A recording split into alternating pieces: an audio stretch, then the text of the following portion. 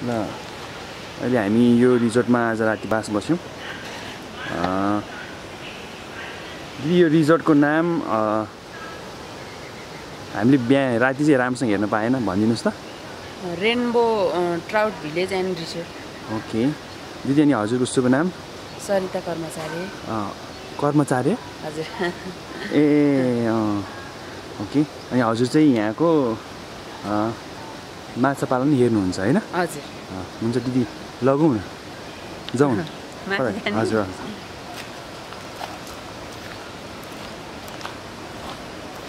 कति वर्ष भयो दिदी तपाईँहरू यता? 16 वर्ष। ए यो रेनबो ट्राउटै सुरु गरेको? हजुर। ए जब हामी यो माछा पालन भएको ठाउँतिर जाँदैछौँ,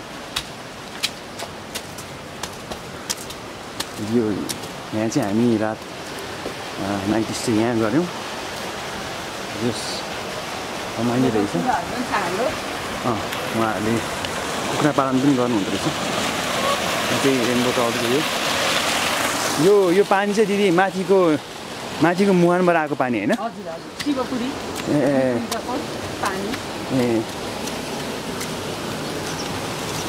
त्यो माछाले पानी त फोहोर बनाउँदैन नि? के छ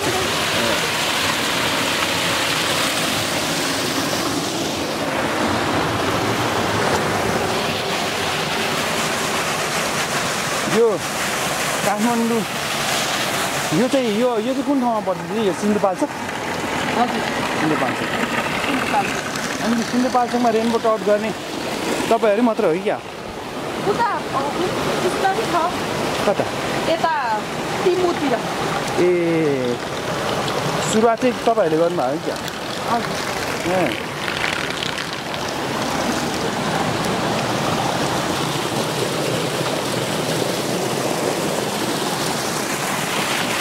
रेसमै यस्तो गर्न सकिन्छ गाइजहरू।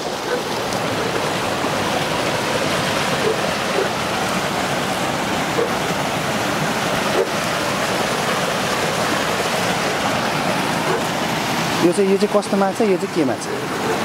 यो माउ हो, बच्चा पालनको लागि। ए यो चाहिँ माउ।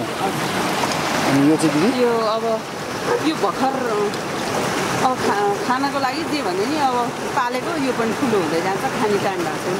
ए सानो बच्चा? हजुर, बच्चा। अनि त्यो प्लास्टिक चाहिँ दिदी? त्यो चाहिँ पानी यस्तो भएर माछा चाहिँ जान्छ भनेर छोड्यो।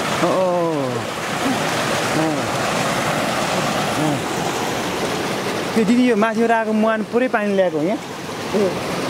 पुरै? हजुर, जङ्गलबाट पुरै त ल्याएको छैन, खोला नि गएको। ए त्यो खोलाको नाम चाहिँ के? शिवपुरी खोला? खोला अब यस्तो झरना खोला खोल्छु। ए यो के हो दिदी? सेतो चाहिँ के हो यो? दाना होइन, त्यसको पिसा।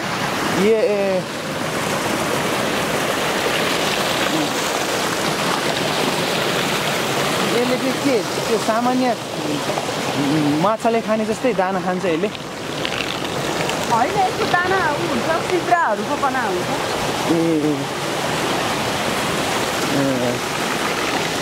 यो कति वर्षसम्म बाँच्छ दिदी एउटा माछा?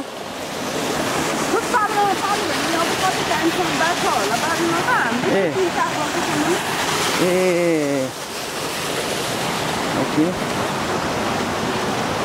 दिदी, अहिले के 15 डिग्री सेल्सियस भन्दा माथि भयो भने मर्छ भन्नुभयो होइन? ए 20। ओके।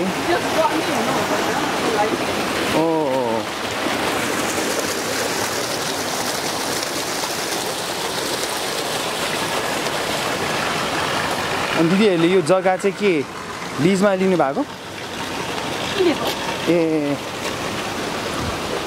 यो सेटअप मात्र गर्न कति जति लाग्यो दिदी लगानी? हो कति करोड कति लाग्यो कि क्या?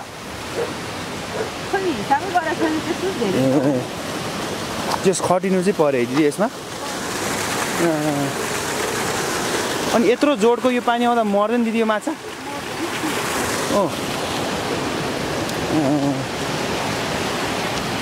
दिदीहरूले यहाँबाट एक्सपोर्ट पनि गर्नुहुन्छ? ए काठमाडौँ गोदावरी तपाईँको यो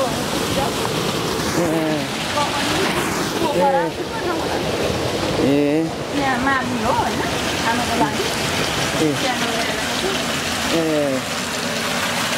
ल ल दिदीलाई धेरै धेरै धन्यवाद दिदी हस्